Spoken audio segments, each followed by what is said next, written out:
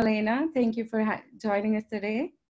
Thank you. I'm so happy to be here. I'll share my screen once you guys, I think you have to stop sharing so I can start sharing. Oh my gosh, there's so many of you. Welcome. And it's a pleasure and a privilege to get to, I feel like I'm in Boston right now. Women in Boston who are coding and also working in blockchain. I'm not too far away. I'm in New York. And let me start sharing my screen. I'm going to share my full screen so that you guys can see everything. Perfect. And can you hear my audio okay? Great. So thank you, Mansi and Indira, for inviting me to speak today about digital privacy. It's a topic that I'm passionate about, but only recently started working in this space or thinking about this space. So the motivation behind the presentation today is to really make privacy a more accessible topic so that people can feel engaged and empowered to learn more about innovations in privacy, but also how to think about privacy in their day-to-day lives.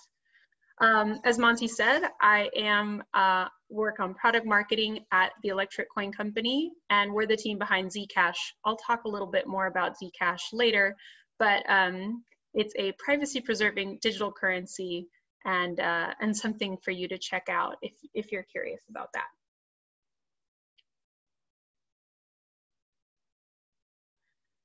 So I'm sure you've all felt this. Probably this is a reason that you signed up for the call today. There's definitely an evolution of the way that we're talking about privacy. Conversations about this topic are changing so fast as we find ourselves spending more and more of our lives online.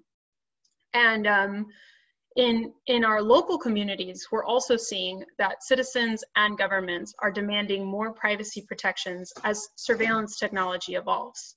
I have pictured here just a handful of headlines from different industries around the world talking or illustrating how people are feeling the encroachment or the threat of encroachment of surveillance technology, but also a threat to their privacy and security.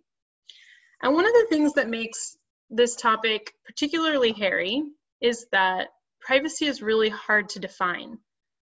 Definitions for privacy vary from cultural context to a specific social circumstance, and even depending on the technology you're using or the environment that you're in. I think all of this contributes to making privacy, capital P, privacy, the topic, really intimidating and confusing. And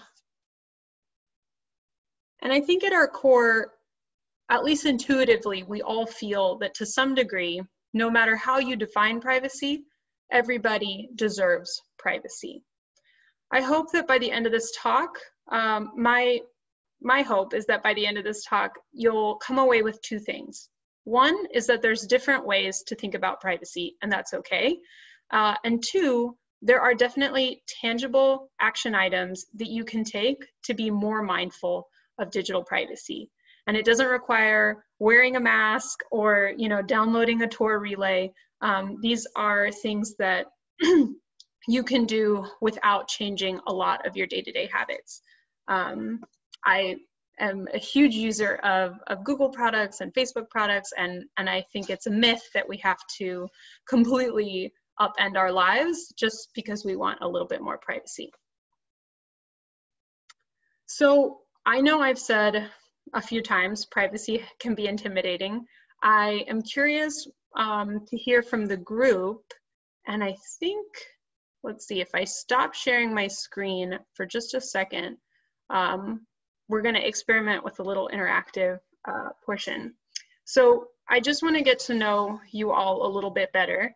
And using Zoom, if you look at your bottom control, like where it says participants and chat, there's this little button that says reactions. So I'm going to give myself a little reaction right now. Exactly. Joe, great. Indira, awesome. So I'm going to ask a question. I love that everybody is puffing up with their reactions. And Dulce, it's so good to see you online. So I'm going to ask a question and then ask you if you feel positively or however you want to answer the question, to do so with your reaction or to add your thoughts in the chat. So the first question is, how knowledgeable do you feel about privacy? If you feel really, really knowledgeable, like you and Edward Snowden, or like, I think because we can't do a scale, we can only do yes or no. So if you lean on the more knowledgeable side of the privacy spectrum, react with a thumbs up. If you feel less knowledgeable about privacy, react with a clap. Exactly, Destiny was already on. Okay, a lot of clappers, but blockchain girls, I love seeing that. Confidence never hurt anybody. So if you feel positive or empowered about privacy, you can definitely put a thumbs up there.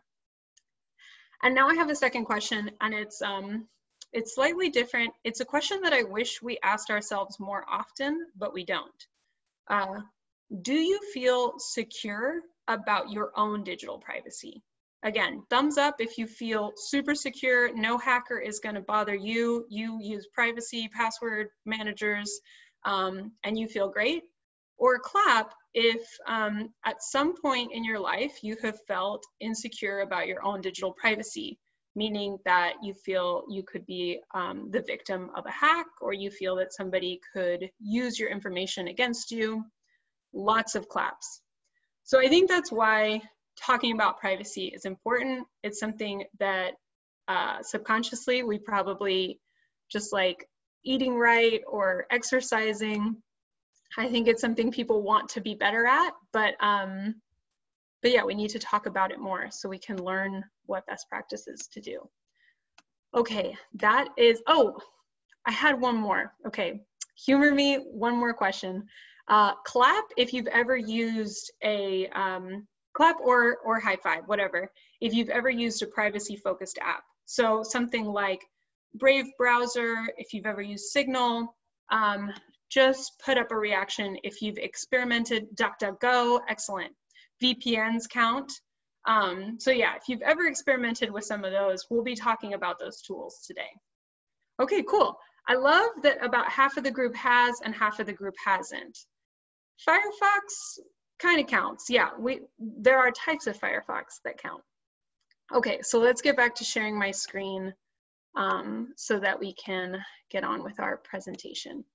Thank you in advance, or thank you for participating with those questions. So I have a few slides prepared. I definitely am excited to share my thoughts with you, but I also want to invite you to share your thoughts in the chat. To get things going, one thing you can answer is, what questions come to mind when you think about privacy? And what areas specifically about digital privacy would you like to learn more about? I'll go through my presentation, and then at the end, we can go into a lot of those questions. So as I'm talking, don't be shy. Feel free to just share your thoughts and reactions into the chat. Okay, so as I mentioned, I work at Electric Coin Company. I started there about 6 to 7 months ago. But before I started working there, I actually didn't have very much experience working in privacy tech at all. And I found that it was actually really empowering or really helpful to learn about privacy from different perspectives. For example, I was really surprised to find that there's such a strong feminist perspective on the topic of digital privacy. I have 3 links here that I strongly recommend, and I also put together a Google Doc with all of these resources linked in there. So the first talk is from Eva Galperin. She is a technologist and a privacy advocate and director of cybersecurity at the Electronic Frontier Foundation. She gave a talk about stalkerware, which is a type of software that's used by individuals to monitor their spouses. And it just really made me think differently about how powerless some people are because they do not have the knowledge or the ability to control their digital privacy. If you want something a little bit lighter, a little bit more fun, I strongly recommend artist Addie Wagenknecht. She has a series of OPSEC makeup tutorials on YouTube that are short, informative, and absolutely hilarious. For example, her Korean sheet mask and password management for poor refining wins is a video that absolutely changed the way that I think about my passwords. And a lot of the advice that she gives in that short 5-minute video, I use day to day. And lastly, something that I was surprised by is how different words carry the same meaning across different contexts. So for example, GDPR, it's a landmark privacy law in the European Union. The way that GDPR defines consent, digital consent, is actually very similar to the way that Planned Parenthood defines consent in their sex education literature. Another perspective I really like on privacy, and this is completely analog, it has nothing to do with tech or at least with digital privacy and the internet, and this is the historical perspective on privacy. So the reason I found these resources particularly helpful is because it goes to show that the conversations we're having today about surveillance, information, ownership, and power structures, these conversations have been happening for hundreds and hundreds of years. Dr. Lawrence Capello, he's a professor at the University of Alabama, and he charts the history of privacy through the US Constitution. So he starts at around 1890 all the way to today. And I really like these perspectives because it helps me think about how people solved the problems back then that we're still facing today. And I also like the picture featured here. It's of Estelle Griswold. She was the head of Planned Parenthood in Connecticut. And this picture is after the landmark Supreme Court case, Griswold versus Connecticut, which established an individual's right to privacy. I have it written down. Okay, yeah, I don't want to get it wrong. An individual's right to privacy is a fundamental right that can't be infringed upon by the state. And the subject of this course case was actually giving Planned Parenthood the ability to sell birth control in the state of Connecticut. Also, the right to privacy is part of the United Nations Universal Declaration of Human Rights, and that was established in 1948. So this is not a new topic. This is something that we've been thinking about for a long time, but of course, the advent of the internet and digital devices and tools and services that connect us all has really changed the way that we think about privacy.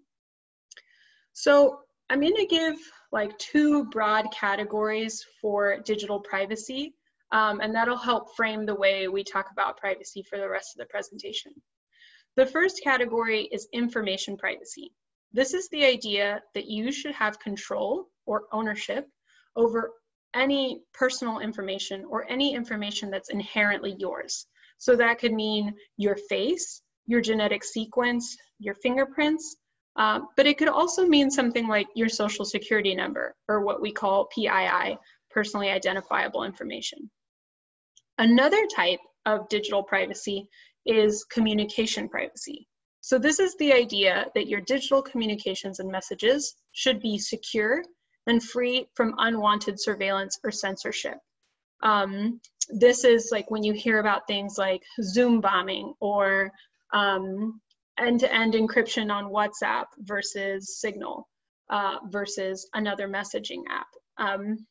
This is the idea that a third party or an intermediary, a service provider, shouldn't be able to intercept your messages because the service they're providing you, you're assuming is secure and free from that type of interception.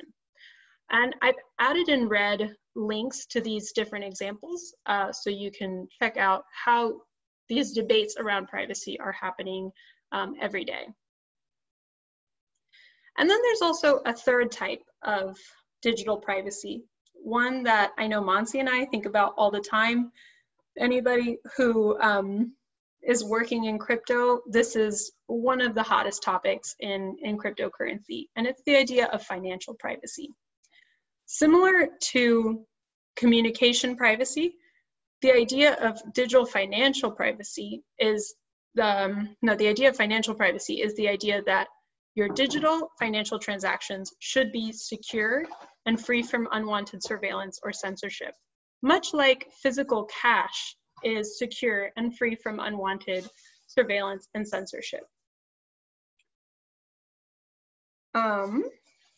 Now I'm going to talk a little bit more about how financial privacy is relevant to crypto. And one thing I wanted to touch on. So this is a central idea for people who work in fintech or people who are working in digital currencies. And it's the idea that, what is the promise that you're making to your customer when you're providing this financial service that has to do with money or some representation of money online. The promise of financial privacy kind of implies or indicates that intermediaries that we all rely on, like banks, credit cards, and payment processors, they shouldn't be able to share or sell your financial data, at least without your consent. And furthermore, they also shouldn't be able to censor otherwise perfectly legal activity. So the first part, sharing and selling your financial data, the verdict is actually still out on this. This up until like 1997, I don't think there was a law saying that financial service providers can't share your digital information or your financial information. So that debate is still being discussed, I think, more than people realize. And then the second part, financial censorship or financial exclusion, is absolutely something that happens more and more as a lot of our services are going online. So two examples of this. One is sex workers who are doing perfectly legal and consensual activity or work online, often get excluded from financial services providers because they're seen as high-risk customers or high-risk clients.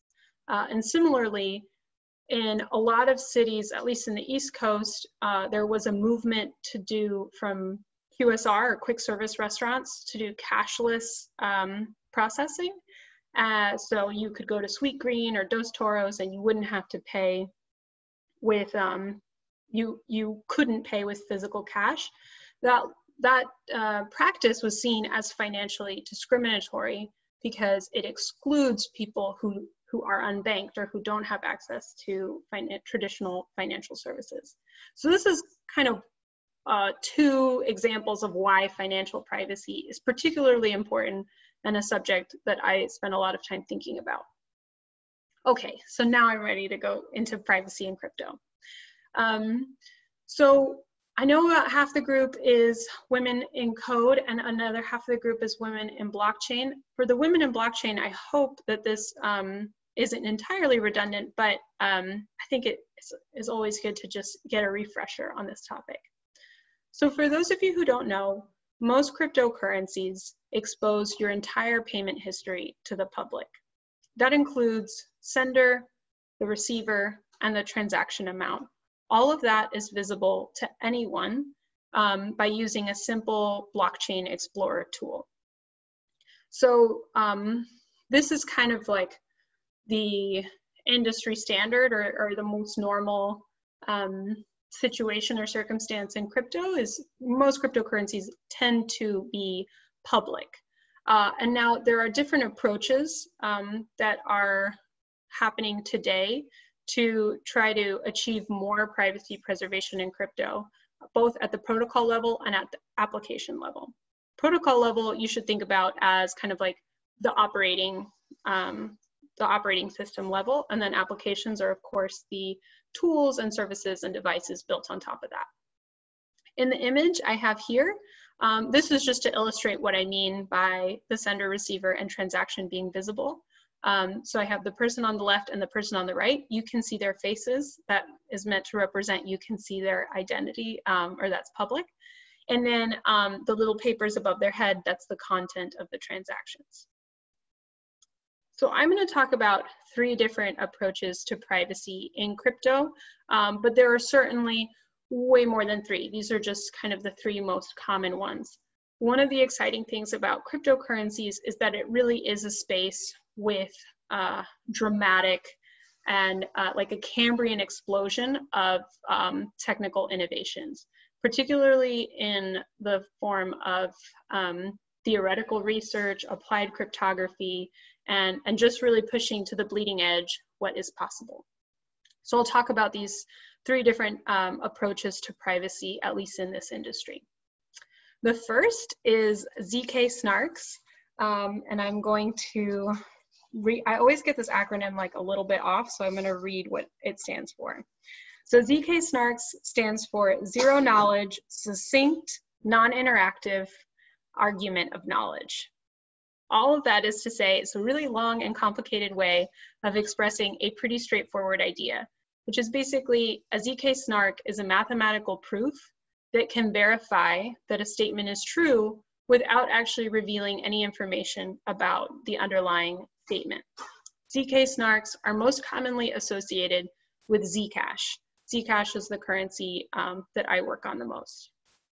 So with Zcash, what you can do is send a shielded transaction, the specific type of private transaction that's available on our network. And using a shielded transaction, you can obfuscate or hide the identity of the sender, of the receiver, and the content of the message. So this is the first approach to privacy. There's another approach to privacy that's called ring signatures, or ring CT. The CT stands for confidential transactions.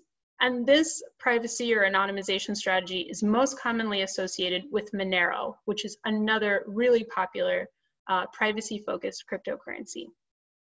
For ring signatures, this anonymization strategy is where each transaction has multiple signers to obfuscate the identity of the sender.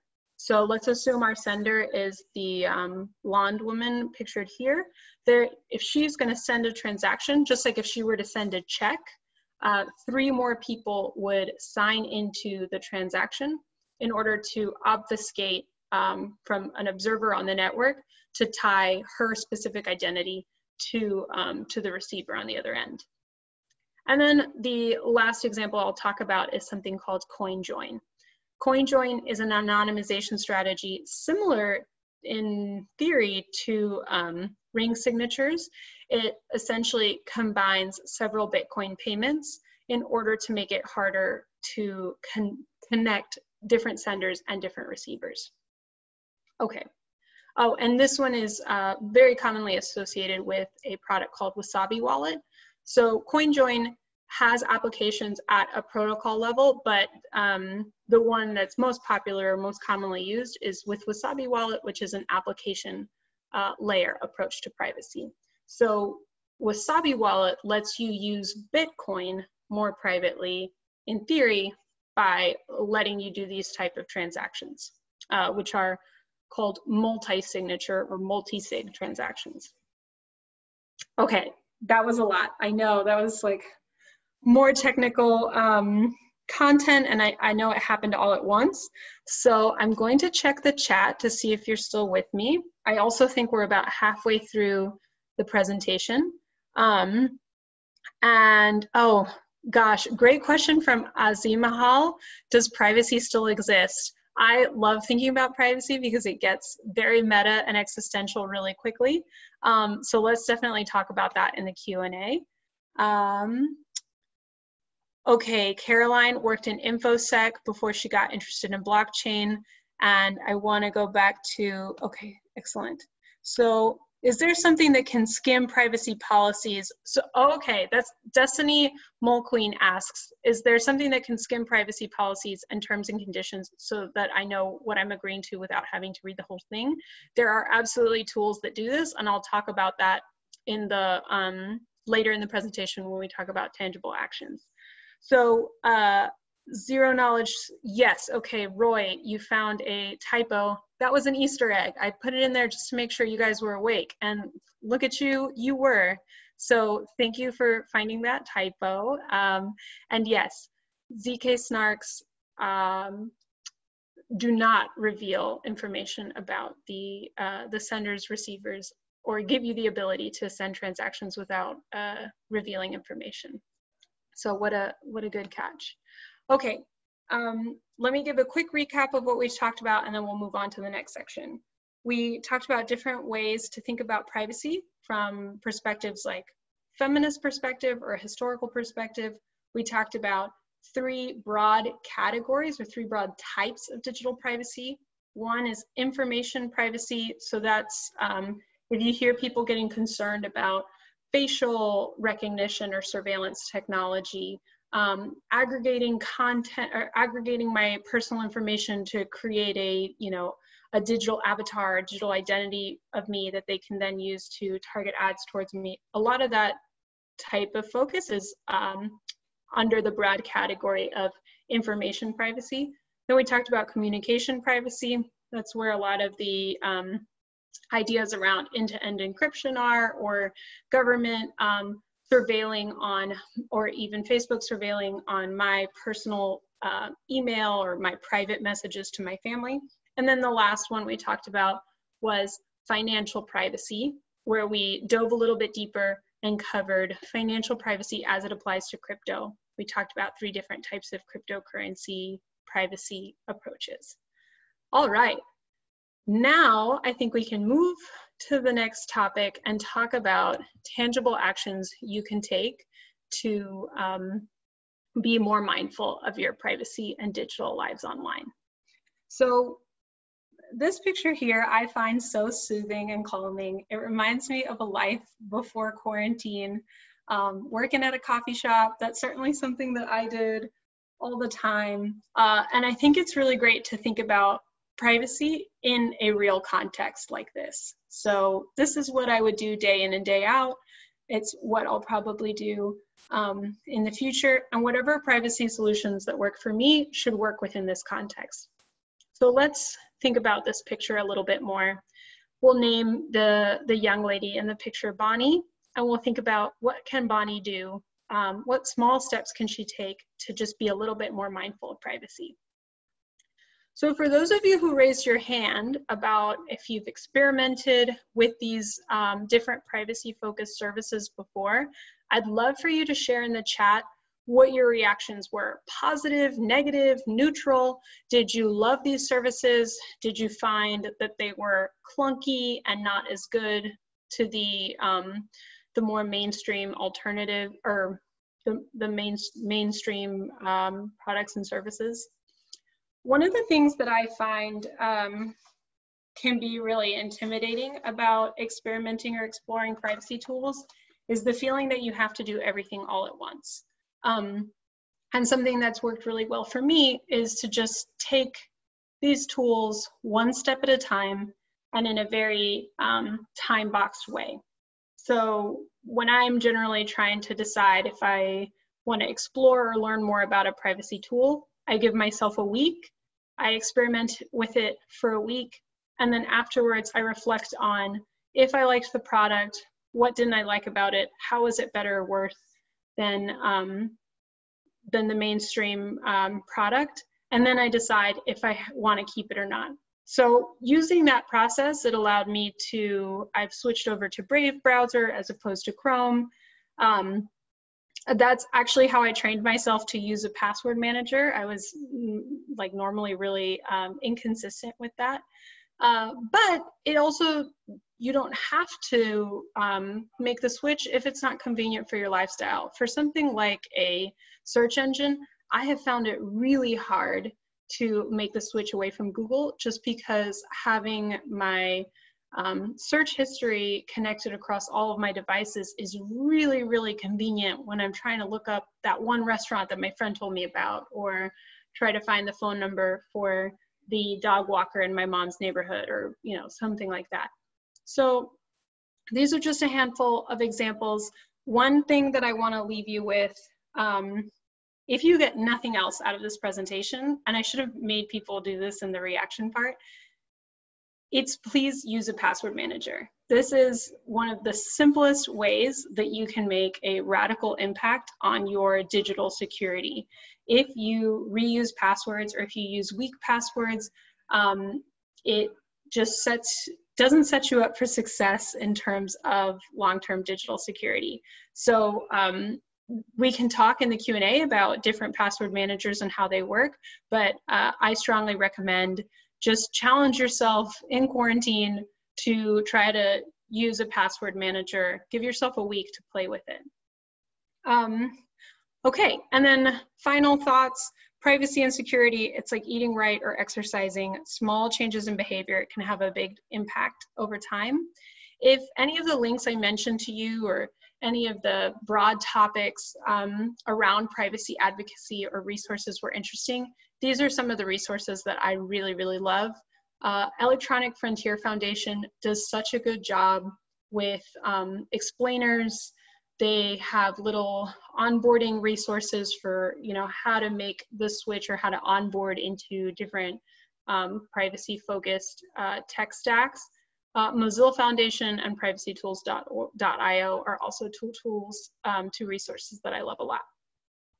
So now I'll check into the chat. I always like to have a backup plan. So in case people didn't have any questions, I populated 4 kind of like backup questions just in case. So let me go into the chat and then I'm happy to stop sharing my screen if we want to make it more interactive. Okay, so I'm just trying to scroll.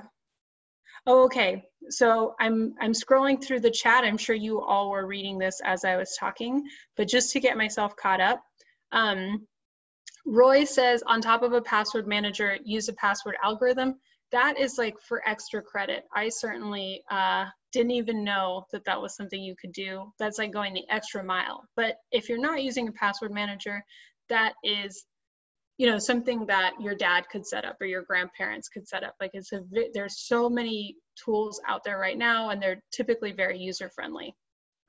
Dulce recommends Keybase for communication, and I've enjoyed using Keybase for communication as well. I think the trick is that for a lot of the communication and social media platforms, all of your other friends have to be on it. So everyone's been in that environment where you get asked a question like, oh, or get invited to a different platform and you're like, oh man, I have to download another app. So that's the main pain point I have seen with privacy-focused messaging tools. Somebody had asked the question earlier, is there something that can read all of the terms and conditions for me? There's an app called Jumbo, and they charge $3 a month to do this for you. But a lot of people this has created like a very interesting discussion in whether or not you should charge for something that should be a right. So if you look at something like TurboTax, they charge you for a service that you would normally do for free, but they make it so easy and they take away all the headache.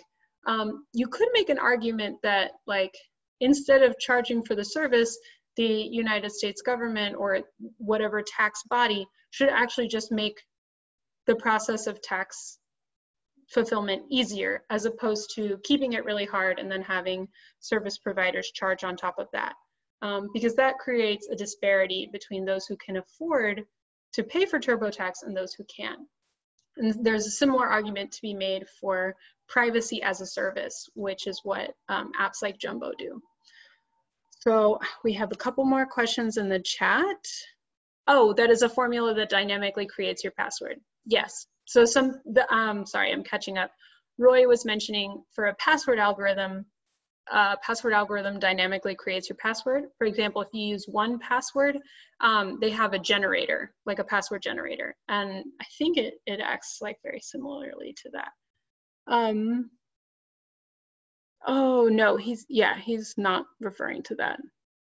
Okay, it's kind of like a little rule-based formula to help you remember your passwords. Okay, nice. So that's all I have. I want to thank you all for like the really active chat. can stop sharing my screen. I'm happy to go into these questions or just kind of unmute everybody and open the conversation to, maybe we can throw it back to the original question, does privacy exist anymore? I think it does, but I think that it's something that we have to be really mindful of, because if we don't think about privacy daily, we're going to accidentally build a world without it, because the financial incentives for harvesting and selling aggregated data is very, very strong. And so in order to combat a financial incentive like that, we as customers and we as citizens have to be really thoughtful and very vocal about the privacy protections that we want embedded in our products. Cool. So thank you all for having me. And Mansi, I don't know if we should unmute people or how you want to handle the Q&A portion. Sure. I was hoping if everyone posts their questions on chat, we can go through them one by one. So while Elena, do you mind talking a little bit about VPN? And while she does that, everyone can start typing in their questions in the chat box.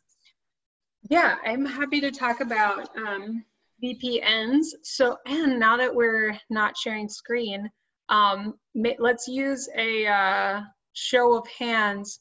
Who here has used a VPN or knows what a VPN is? And do like either of the reactions. Okay, cool. So VPNs are interesting. I think when I first started working in crypto, the a la mode, like the phrase of the day was like, oh, you got to download a VPN. If you're working from a coffee shop, you have to do that. That's so important, like privacy 101. And then I read up a little bit more about it. So for those of you who don't know, a VPN is virtual private network.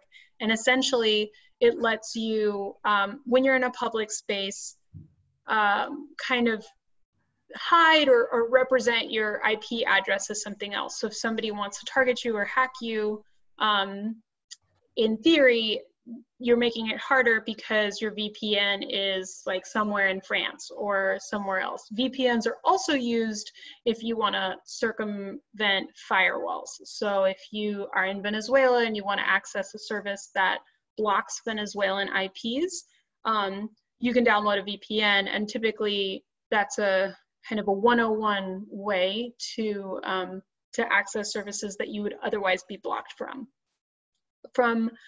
But I think it's been kind of used as a silver bullet, like if I'm using a VPN, therefore I can do whatever I want and everything will be private. And this is from privacytools.io. I thought they did a good job explaining it. A VPN will not keep your browsing habits anonymous, nor does it add security to otherwise like unencrypted traffic. So if you're on an HTTP, not an HTTP website, a VPN isn't going to give you magically more security. You still definitely want to be on an HTTPS website. If you're looking for anonymity, there are anonymity-focused browsers like Tor that can probably be like a little bit more effective at achieving your anonymity goals. And if you're looking for, okay, so they say specifically like the use case for VPNs, if you're looking for additional privacy from your ISP on a Wi-Fi network, or specifically like for torrenting files or accessing a service that your ISP, that blocks your ISP maybe for geographic reasons, then a VPN is a good service or would be a good way to go.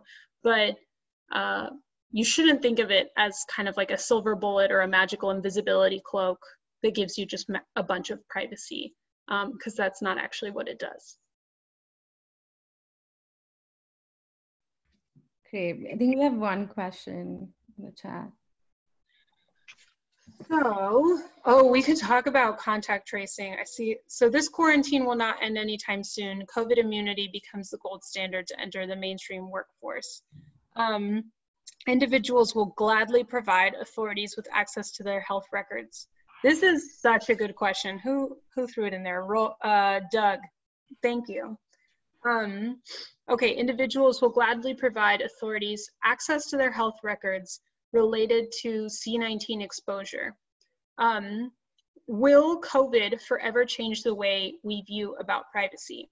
So this is a fascinating question, and it's not just exposing kind of like your COVID individual background to get back into the workforce. There's also a lot of movement around COVID to show your phone data or your geo-targeting data or your social data so that you can do something called contact tracing. So if I got sick in Singapore, for example, there are contact tracing services or devices that would allow to create a map to see who have I been in contact with and who else might also be infected with COVID.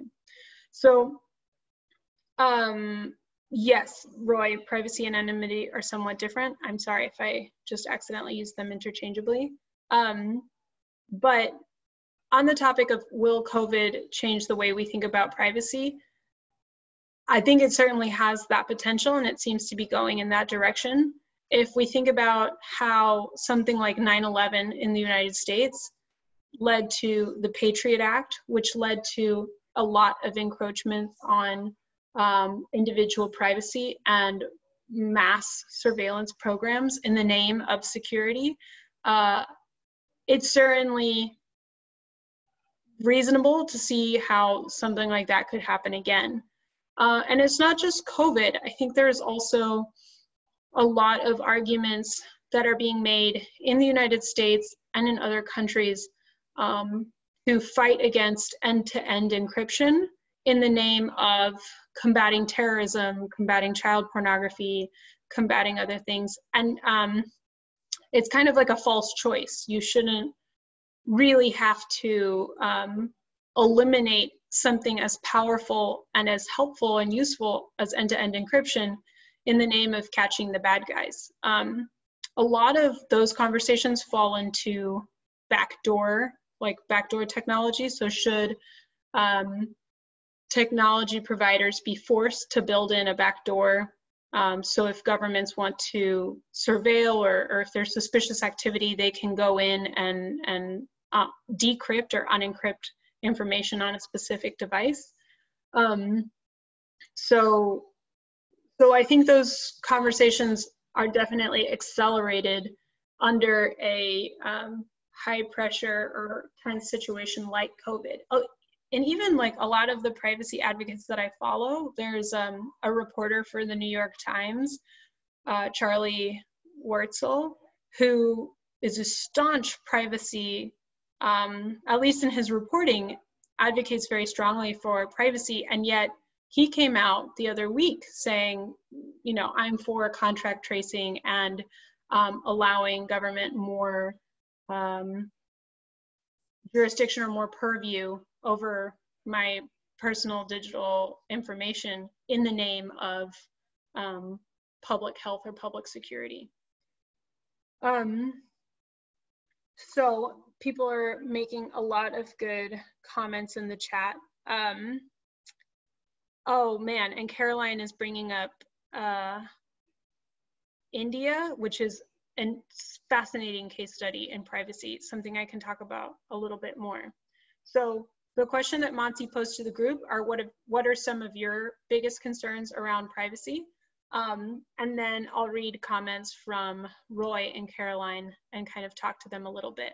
I'm also happy to, I think we can kind of unmute people if people feel like we can have a conversation, maybe just raise your hand if you want to talk. I don't know if that will get too unruly too quickly, but I certainly think hearing perspectives from other people would be helpful. So Roy makes the point that privacy and anonymity are not the same thing. And people sometimes believe that because I am anonymous, therefore I have complete privacy. And it is a very nuanced discussion. So anonymity is a condition, or it's a type of broad privacies, but there's also something like confidentiality or selective disclosure. These are different technical definitions, or they can be technical definitions for privacy.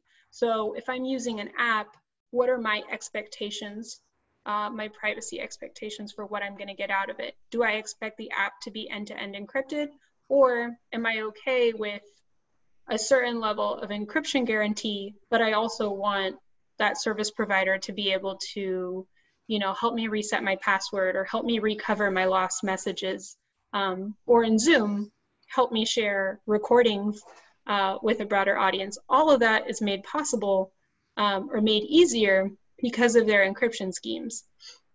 So Caroline brought up India, and there's a good article about the state of India, a state in India that has to do with curbing the spread of the virus. Much more advocacy in the app dev space needed. So India is a fascinating case study. I think long before COVID, India, I say long before, let's just say like months before. And I'm also looking at the time, so maybe we'll take like 2 more questions, and then Monsi, I'll throw it back to you for wrapping up. Or no, I think, how late does this go until? So it's kind of flexible after the presentation. So if you want to hang out, chat, make it more interactive, we can do that. I'm happy if people want to raise their hands, I'm happy to unmute them. And if they want to say something, I'm happy to do that. I don't want to unmute all at once because that kind of gets messy. So just raise your hand or put a comment and I'll unmute you on my end. Great. Okay, so I'll talk a little bit about the case in India for people who might not be aware. So earlier this year, we should say, India the government in India had put forward kind of like some preliminary bills or some preliminary proposals on a widespread privacy law similar to GDPR. And it was kind of touted as like the most stringent privacy law on the planet. And what would make it really cool is that since India is such a populous country, it would be widespread privacy protections for just a much bigger part of the world than compared to a place like Europe. And I think one of the things that I found fascinating about this is that the law was very strict on privacy for corporations, and yet it included a huge, very vague backdoor for the Indian government. And it opened up like quite a lot of concerns from privacy advocates, but because our global news or global information tends to be very Western centric, I don't believe that this story has been getting as much attention as it deserves. And then Caroline, I'm not sure if this is what you're referring to, but the Prime Minister, or the head of the Indian government, Modi, I believe is his name, Modi, and it starts with an N afterwards, recently endorsed a COVID contact tracing app that was completely insecure or had a lot of privacy concerns. And the app, like once you downloaded it on your phone, was quite invasive in terms of the information that it would collect and store and then share back to a central server. So if you're interested in privacy, like definitely read up more about what's going on outside of the United States, because I think we tend to be very focused on what's going on in Europe, what's going on in the US, and yet let's say that the privacy law in India passed and it included this huge backdoor. What would be the implication for all of the offshore developer workforce, that all those companies that build tools like outsource development tools for companies here in the US. Like, would they be subject to, and their products and their, would that be subject to the backdoor jurisdiction of the Indian government? Who knows? Okay, and I'll just read people's comments, but I see MS has their hand up. And unmuted them, so. Okay, cool.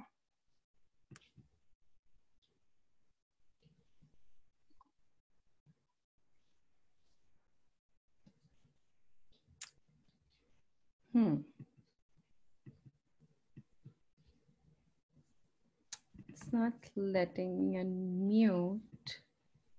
Oh, well, so I'll read. Roy, you're not a troll at all. Keep sharing these really great comments. Roy says, the Google-Apple alliance sounds like a good, I guess he's saying, trick into getting people to reveal their location information and stuff like that. People associated with Zcash, they're not at my company, but at a sister organization called the Zcash Foundation. They're part of a group of companies or a group of organizations that are working together to do anonymous contact tracing or facilitate anonymous contact tracing. And Roy, I'm happy to share the link or pop the link in that resource doc if you want to learn more. The long story short is just, it's a lot harder to do things if you want to do it privately, or if you want to do it in a way that protects and preserves people's information. Like the bar has been so low for so long in terms of keeping our digital privacy and our, I shouldn't say privacy, I'm using privacy and security interchangeably. They are not. If you are secure, you can maintain your privacy. If you have an insecure digital hygiene, then you're likely to have, oh wait, I can't. Hey. No. Oh, okay, yes, Roy's talking now. Hey, sorry. No, what I was saying about the Google Apple thing, there's been a number of articles that anonymity is all well and good until you get into scenarios, right? So all of a sudden you get a notification on your device that says, from this Google Apple thing, you get a notification that says you cross paths in the last 2 days or yesterday with someone who's COVID positive. And you cross paths with them here at this place. And that may seem all good and innocent. And, I mean, most of us would sign up for that knowledge, but it exposes location to you, like it shows. And so you get these weird, and a bunch of these articles, gave you a scenario where in a town or in a small community, you can figure out who was positive, right? Like you can just, wait a minute, like yesterday, the only place I went to was that bar, and the only person in the bar was the bartender, and blah, blah, blah. Like, this kind of thing, like the power of gossip and deductive reasoning to overcome anonymity that then sacrifices privacy becomes an issue. And so that's my only point between this sort of line between anonymity and privacy. So it sounds good, but it could be, and then of course people are being discriminated against on that basis, right? They're being shunned, or they're losing their job, or they're particularly in other locations around the world. It can be a slippery slope. And when you say it can be a slippery slope, you mean like having anonymity or the lack of anonymity? Which one is the slippery? Or they're all slippery slopes, but which one are you referring to? It's not unlike what you were saying about having like using Firefox or having a Tor browser and thinking that you're fully protected. Like we believe, when we hear about this alliance, we believe that your data being anonymous and your anonymity gives you privacy. But that's not always the case. Like sometimes it would be true. And other times people talk, people gossip, people deduce, and they can figure out, and then all of a sudden you get weird scenarios where a bartender loses their job because the app said that they were positive and they didn't tell their boss and blah, blah, blah. Like, you know, all sorts of odd scenarios.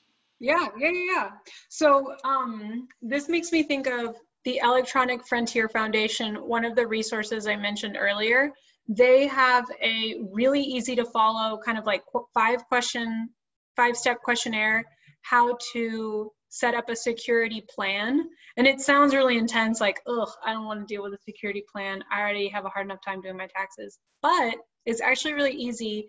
And what it helps you think through is like, what is your threat model? So who would want to steal my information and why would they want to? And like, it helps you think through kind of like what exactly your appetite for privacy is or your needs for privacy are.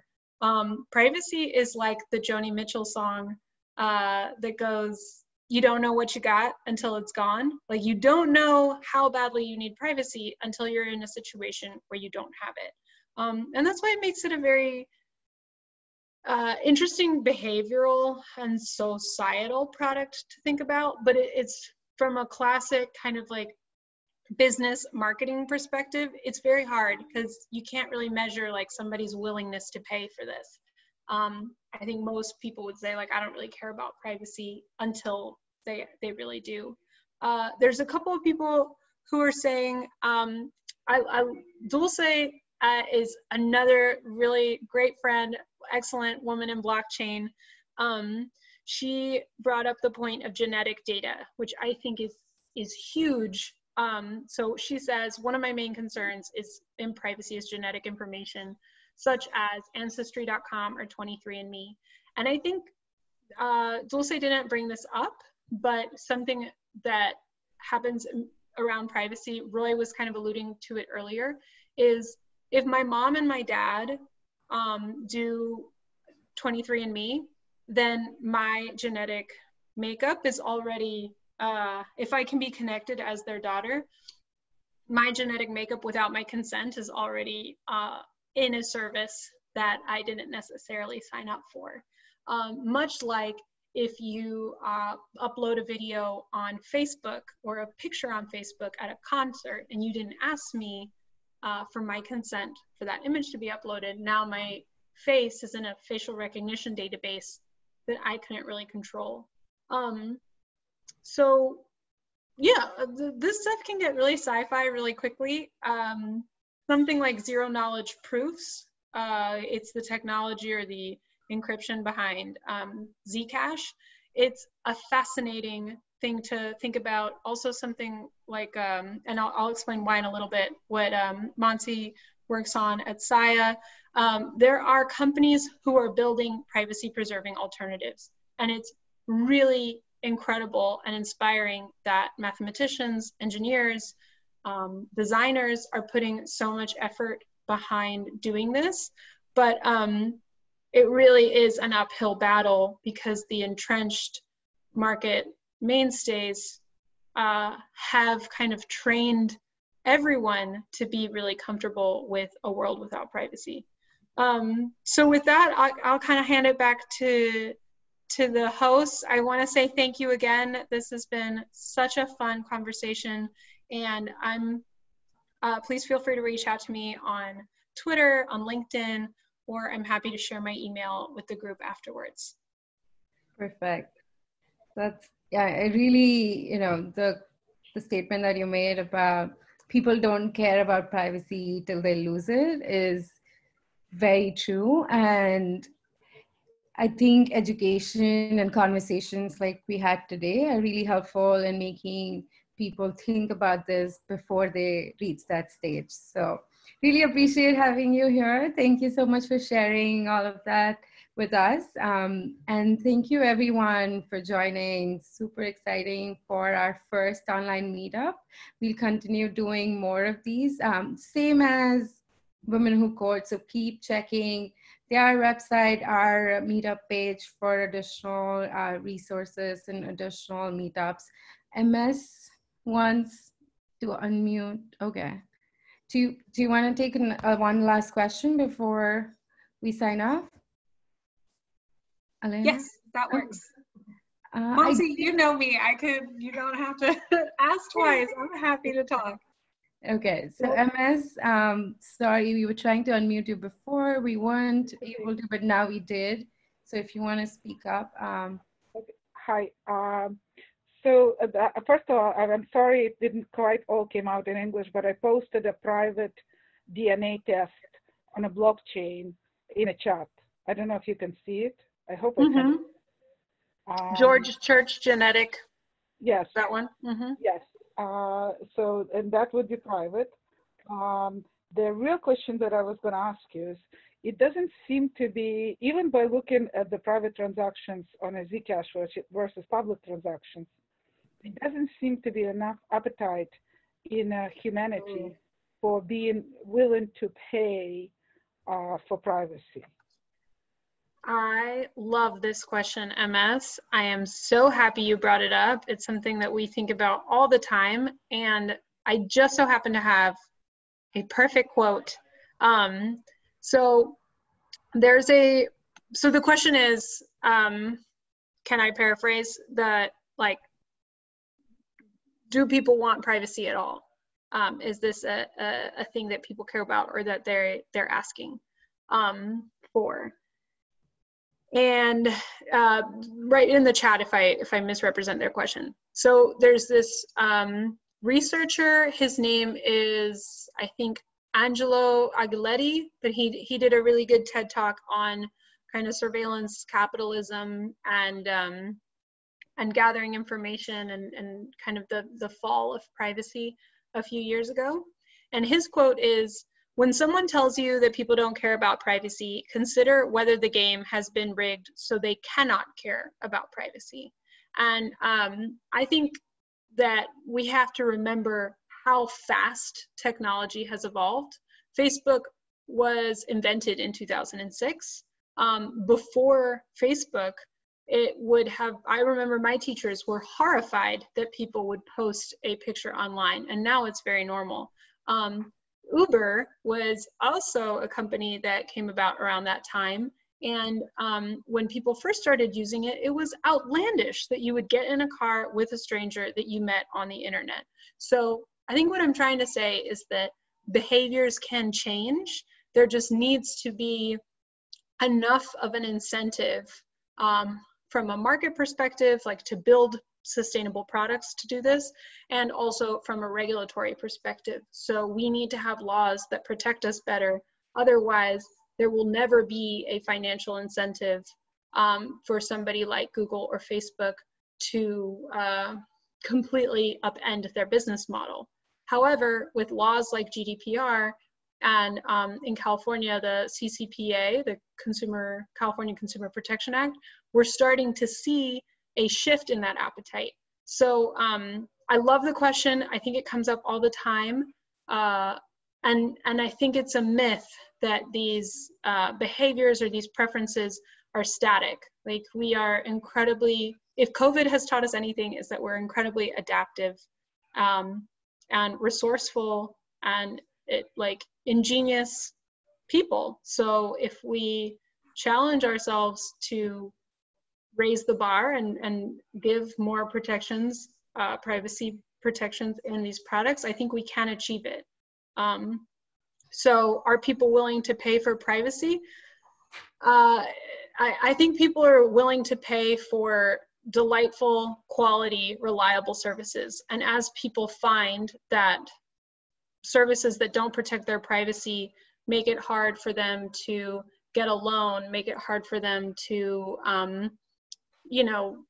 hide their information from an algorithm when they want to, I think people will begin to have a stronger appetite for privacy. But today, there's just so many apps that offer customers benefits, and the exchange is for them to give up all of their information. So I think that will change. It doesn't change on its own.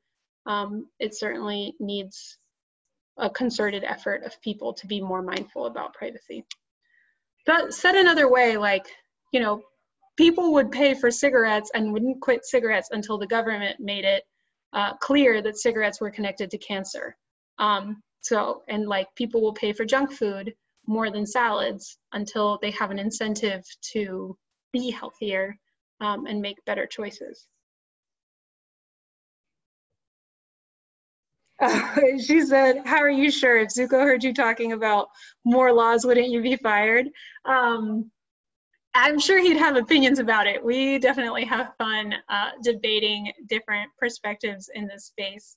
But yeah, maybe come like add us on Twitter for sure. And Zuko is the head of Electric Coin Company, my company, and he is quite a Twitter personality.